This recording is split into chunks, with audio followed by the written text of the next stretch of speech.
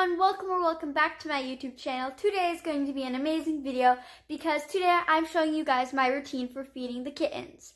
Anyways, let's get started. Okay, so I just grabbed all the kittens' food bowls, and this is for the second litter and this is for the first litter.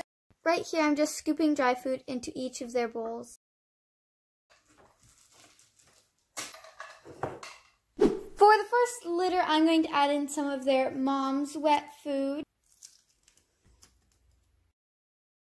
Now for the second litter of kittens, I add in some kitten food to their dry food.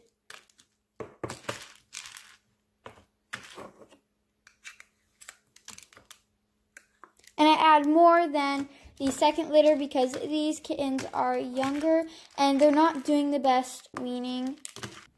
So I feed the kittens 3 times a day. I do it in the morning, in the afternoon, and at night. And then I feed the mom cats twice a day, in the morning and at night. Now it's time to go deliver the kittens food.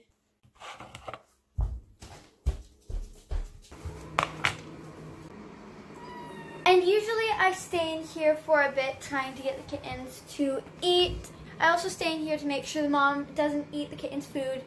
Also, after I feed them, I hang out with them for a bit and play with them. So anyways, let me move on to feeding the other kittens.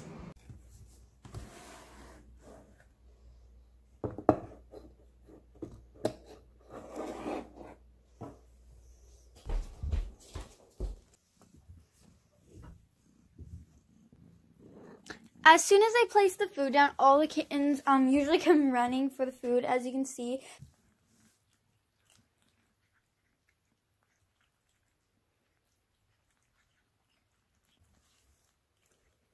Anyways, that was the end of today's video. If you enjoyed it, please like, subscribe, and turn on post notifications to be notified every single time I post a video. Also, comment down below any other video ideas you guys have and want me to film. I will be linking down below S.P.O.T and my Amazon wishlist. S.P.O.T stands for Saving Pets One at a Time, and it's the organization or place I foster through, and if you want to, you can always donate to them. That would be very, very, very helpful.